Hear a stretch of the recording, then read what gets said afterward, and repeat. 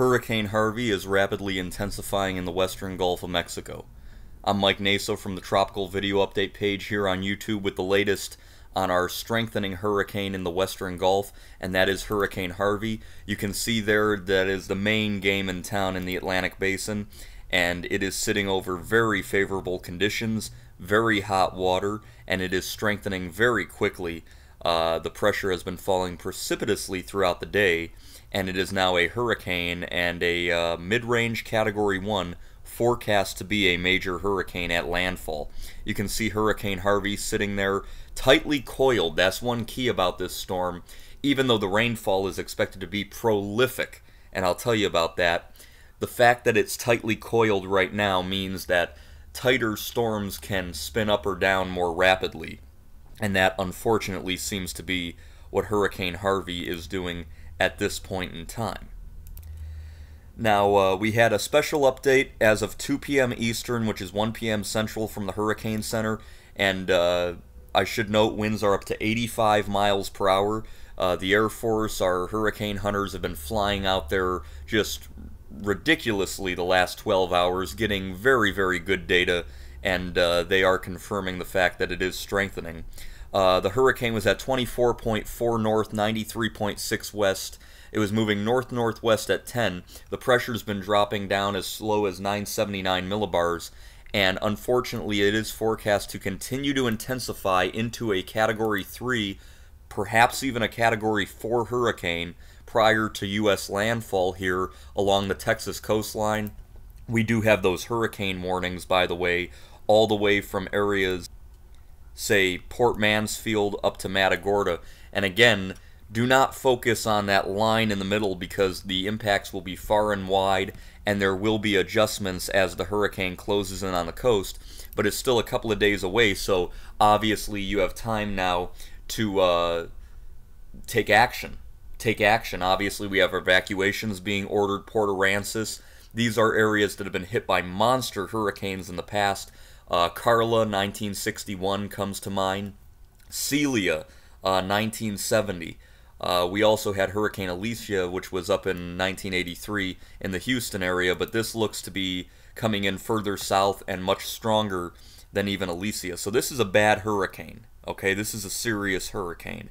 And if you live along the Texas coastline, or even where there are the tropical storm watches and warnings, down to northern Mexico, and even areas further to the east in Louisiana, you guys need to be overlooking what you would do in the event of not just evacuations, but also bad flooding, things like that.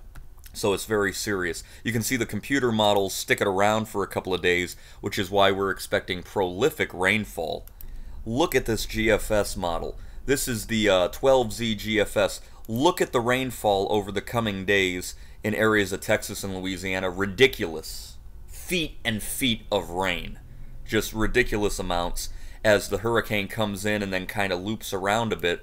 We're unsure, obviously, as to where exactly it goes, but as these systems come over land, they'll start to uncoil, and that will increase the dramatic rainfall risk. And it's not just the rain, of course, it's the wind. You can see the 12Z GFS has this getting down to 938 millibars, which is about a Category 4 hurricane. So this is very, very serious. The European model, I should note, the 12Z, has it coming ashore somewhere in the general vicinity of Matagorda Bay, and you can see the impacts there. Right now, hurricane force winds are about 20 to 30 miles from the center, which means it has plenty of room to contract and strengthen, which is why we're so scared about this hurricane right now. Well, there he is. There's Harvey on the visible taking a very small hurricane, a very impressive, tightly wound August hurricane over the hot waters of the Gulf of Mexico. You can see the eye there spinning around. It's been kind of intermittent. It's been popping out and going away and coming back and going away. However, it does seem like we are due for some serious intensification over the next 24 hours as it continues its march towards Texas. And the upper level outflow here looking very favorable, to say nothing of the deep thunderstorms wrapping around the eye of the hurricane there. So Hurricane Harvey is strengthening. It's strengthening at a pretty quick pace, and it is headed for the United States, and it looks like it will be a major hurricane when it gets there. Now, the radar imagery, it doesn't quite show the eye yet, but you're beginning to see the outer fringes in the long-range radar.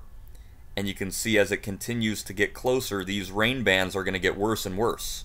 Okay, so if you're in Victoria right now, near Port Aransas, where you have a mandatory evacuation order, you're going to start to see dark skies, gusty winds, rainfall, as these bands and squall lines from the hurricane come in. Again, and it's not just Texas. Look it up in the Louisiana, Lake Charles. You guys are going to have some afternoon thunderstorms, partly in association, by the way, with the hurricane. So even if you have time now to still prepare for the next 12 hours or so, weather could start to go downhill quickly. And when it does go downhill quickly with these smaller hurricanes, it does happen quickly, okay?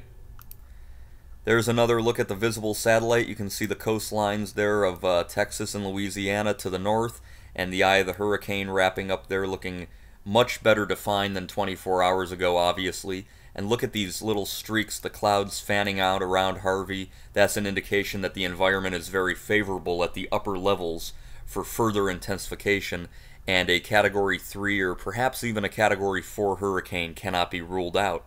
And so this is kind of a double whammy. Not only are we going to have a major hurricane impact along the U.S. coast, which is devastating, but we're also going to have a slowdown which will create prolific rainfall and flooding. With any major hurricane, you're going to get a lot of rain. But if they move slow, it's just bad news all around. So again, Hurricane Harvey continuing towards the coastline.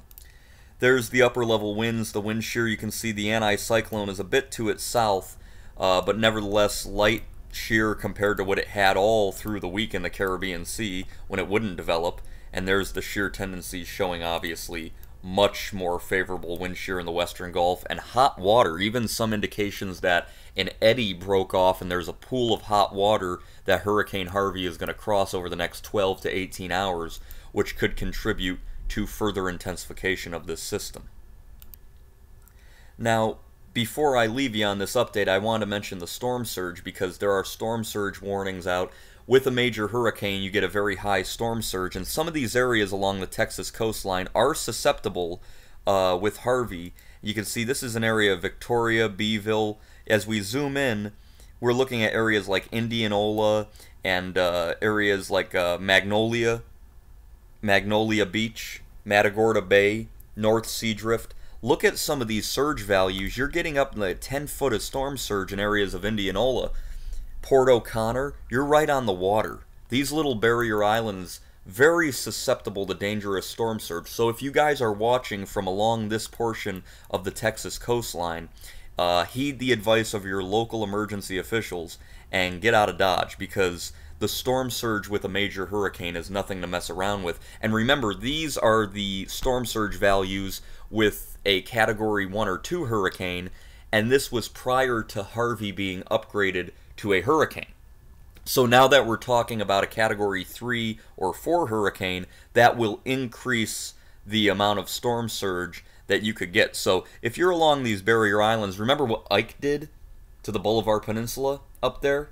It's just better to get out. Just get out. It's not worth the risk to your life. Your property can be rebuilt, but your life cannot if it's wrecked by a devastating hurricane, which Harvey may well be. So evacuation orders are out, people are boarding up, they're getting their supplies, they're getting out of Dodge. Hurricane Harvey rapidly strengthening in the western Gulf of Mexico, expected to be a major hurricane for the United States coastline. I'm Mike Naso, and I'll be back with frequent updates. I'll see you next time.